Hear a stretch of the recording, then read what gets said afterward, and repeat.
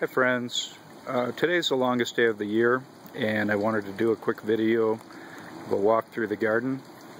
And this is kind of a tale of two gardens, and way in the background you can see a new peach tree, and then we've got another apple tree back there. But just to start out with the food garden, we've got some garlic growing here that's very close to being ready to harvest. Radishes, the carrots just didn't come up, the rabbits just kept getting them, and a few brassicas back there. Onions in the background not doing that well. We put some tomatoes and peppers in this area relatively recently. As soon as those garlic come out, probably going to harvest the radish too and put bush beans in and try to get that as a crop yet this year. Got a little bit going here. These are herbs, basil and parsley.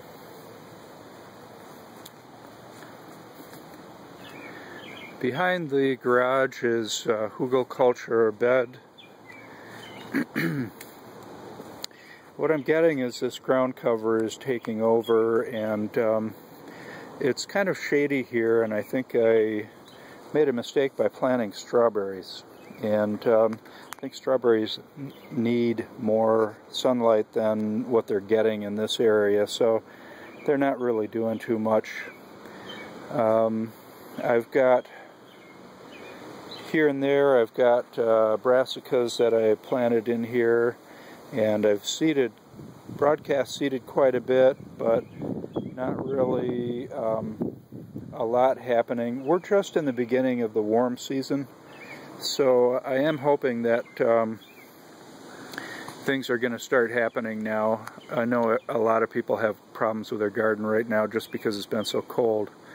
Here you've got hops running up lines that go up quite a ways, and then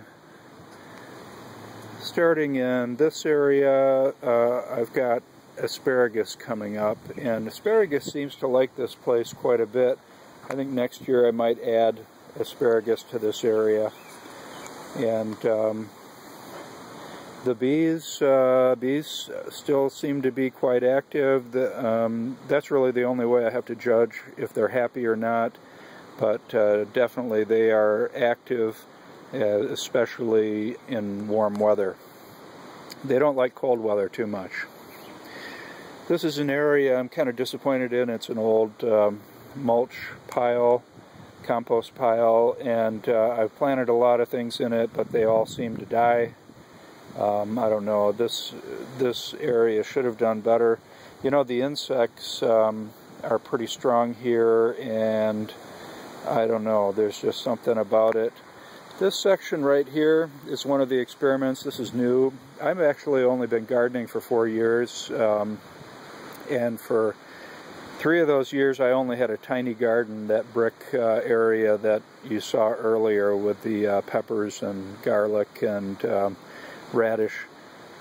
This area, all I did here was dump wood chips on the ground. That's all I did, and it's actually not going too well, but beans seem to be growing here, which beans are good. Beans are pretty tough.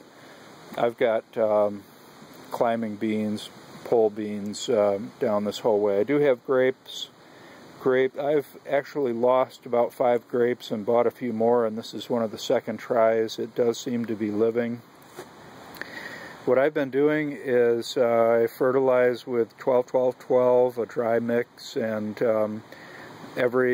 about once a week. And I wasn't going to do that, but I kind of decided I needed to try to save my garden. I do have a couple of cucumbers here as well. There in the center of the screen right there. And anyway, this is kind of, hopefully it's going to be going. And another grape and beans. Here are my blueberries. They're looking pretty sad. I got a few leaves on that one. This one is really good. This is an Elliott blueberry. The others are blue crop.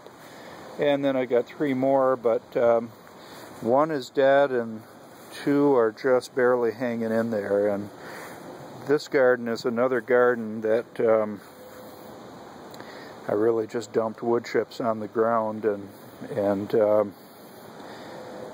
that's all I did. Now this set of gardens is new this year, and it's interesting because it shows there are different types of methods here. On the right you have a double dug garden. Further back away from the camera is it's mainly compost, and it's leaf mulch together with various kitchen scraps, and I've got onions and leeks in there, and that's doing really good. And occasionally some other seeds fell in there too while I was broadcast seeding. I think there's a radish in there too. That is doing excellent. I'm quite happy with that. Then closer to the camera, it's double dug, and then composted cow manure was put down and wood chips were put on top. And this has had some really difficult times. We did have some success with mustard green, and those are the ones you see there, and we've actually harvested some and eaten quite a bit. You know, the beginning of the season I put together some soil plugs, and I only have a few of the plants survive, and here's one. This is celeriac, I believe. It might be celery. But that's one of the few that survived, and since then I've reseeded, broadcast seeded, and also purchased some brassicas to put in this bed. So this bed, I would say it's doing okay, but not that great. And I am really not really thrilled with wood chips as a bedding for a garden bed. On the other side here, it is a no-till bed, and what I did was I put manure down, composted cow manure, and then cardboard, and then wood chips. And I went crazy with wood chips. I put a lot of wood chips. And this area, it's just starting to go, but earlier on, everything just kept dying. I planted my soil plugs, and you know, I planted my soil plugs a month ago, or maybe more, and here, I'm going to focus in on a kale here. That kale has hardly grown at all from the size it was when it was a soil plug, and there's just something wrong with this type of bed. And I do have radishes that took off, but if you look, they're kind of in an area where there's not a lot of wood chips. So I have some theories about what happened. And I guess what I'll say is I think that you should not use more than about 2 inches of wood chips if you're going to use them at all. And leaf mulch, if you're going to bring something in to add it to your garden, leaf mulch is the way to go. Wood chips will hold water. My wood chips have very good mycorrhizae, or whatever they are, the mushrooms. I get quite a few mushrooms coming out of that, which I believe is healthy. But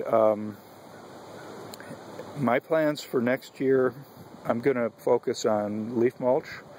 I was hoping that I would have these beds finished and working well for quite a while, but I think that next year what I'm going to do is bring in some more leaf mulch, and I'll probably dig away some of the wood chips and put the leaf mulch down, and then put maybe an inch or two of wood chips on top of the leaf mulch.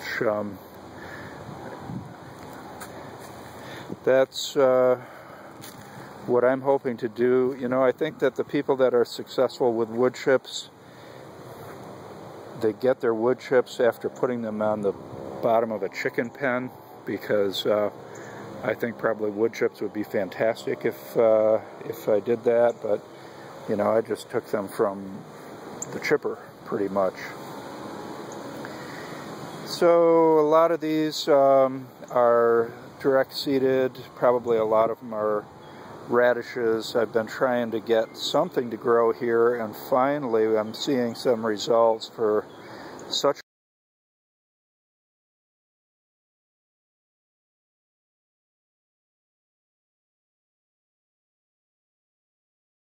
many plants in this bed have died.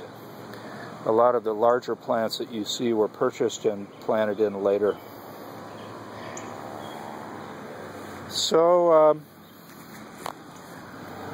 here's what I've got. Whoops, I'm trying to figure out. You know, here's an example. Nice little icicle radish. This is almost too big. These things are kind of spicy. I prefer them when they're small, but I just haven't harvested here yet. And I'll be harvesting these soon. So that's my walkthrough. You know, some success, a lot of struggles keeping things alive, and I did lose a lot of plants, but you know, this is only my 4th year now, and this was my original garden.